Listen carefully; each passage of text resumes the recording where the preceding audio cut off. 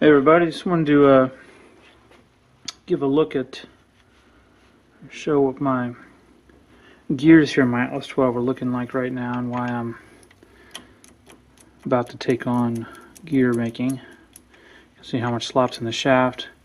You can see how they've worn down to points here. There's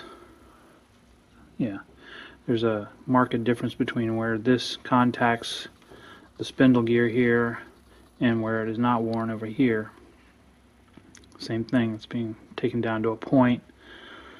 Both of these gears that can engage forward or reverse in the banjo look the same. And as you follow it on down the gear train here, this one doesn't look terrible. I mean, I could probably get away for a while with replacing this, and this, but I'd be kind of afraid of these then working to deform the new ones I made, so I probably will go ahead and do everything on down through here, including this one, which doesn't look that bad. But these are made of Zamac, and you know, they've got a reputation for wearing out. However, if you watch Harold over at Amateur Redneck Workshop, he was showing the inside of his gearbox in one of his recent videos, and his gears look fine. I think he bought his lathe new and has just taken care of it. One of the problems that I think wears these gears out is people put grease in here rather than gear oil, and then the grease ends up collecting crud from everything from chips to just, you know, abrasive dust and whatnot, and they just keep slapping grease on it, and this happens as a result. So that's what I'm dealing with, and that's why my next project is going to be making gears.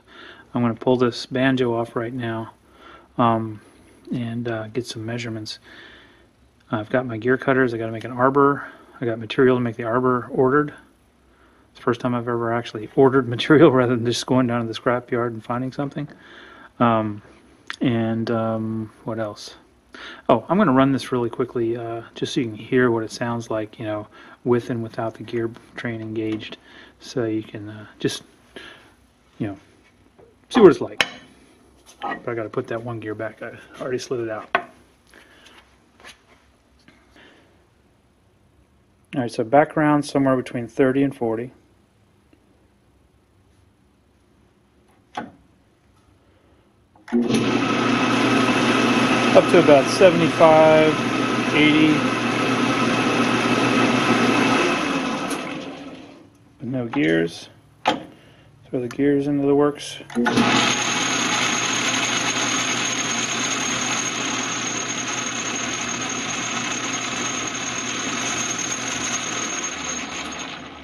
I'm honestly surprised it's not more than that. I wonder if I move it over here closer to the train.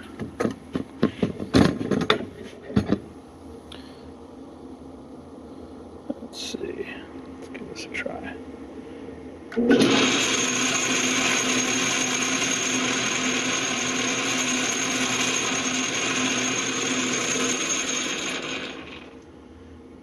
Maybe it's just the high-pitched nature of it that makes it seem so much louder to me.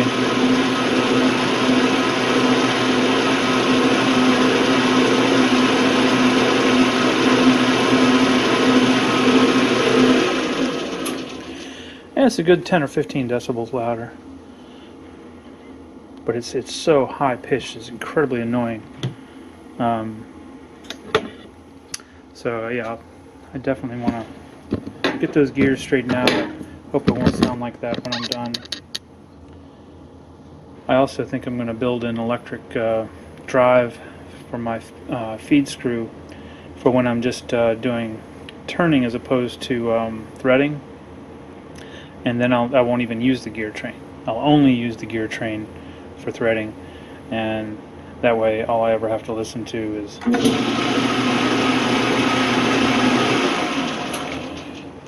which is fine.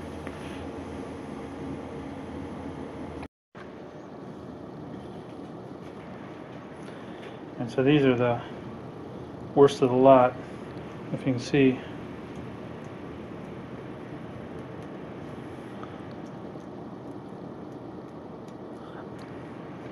And profile there.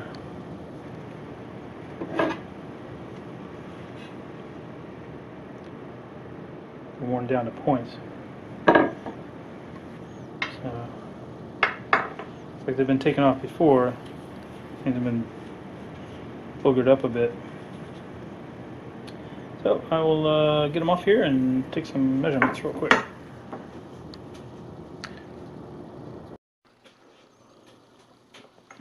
Now one nice thing about these is because they're just free spinning, there's no keyway that I have to broach. So these will probably be the easiest ones I'll ever have to make for the lathe.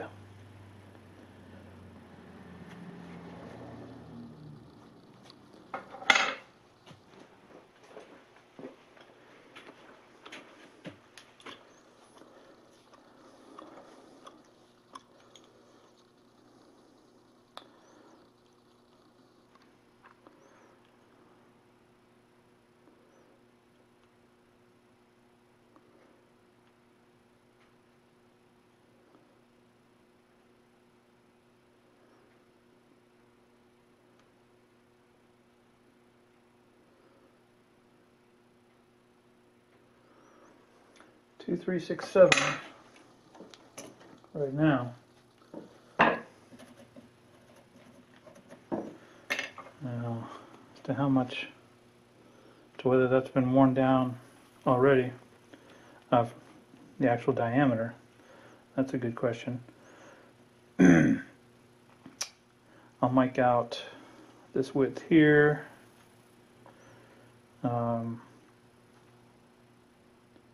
And I'll have to get inside the teeth to get the original thickness of where the teeth are, because they've actually, as they've been deformed, they've spread. So I can't get an outside measurement here, but I can get a measurement off the inside here, which actually, yeah, no, it's different. See the profile? This hub is thicker, and I'm guessing needs to be. So yeah, I'll have a couple different dimensions to get. All right. Got our machinery handbook. I want to know my outside diameter so I can cut this down. This is a blank I've had kicking around for a while. My outside diameter depends on whether I want full depth teeth or American Standard stub teeth. I'm going to assume I want full depth teeth. I don't know. Go big. So what we got here is a D sub 0, D sub O I should say. It's equals ends and number of teeth plus 2 over diametral pitch. I counted out the teeth as 36 plus 2 over the diametral pitch, just from looking up on the web, it's supposed to be 16 for these gears, which is why I bought these cutters.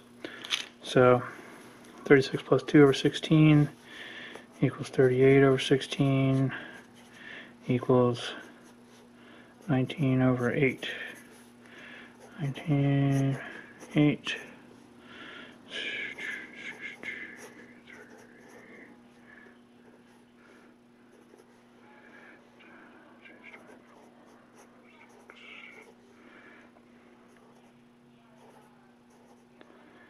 And 46.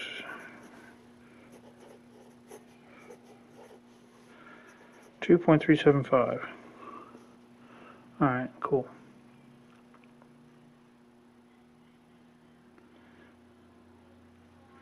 Alright.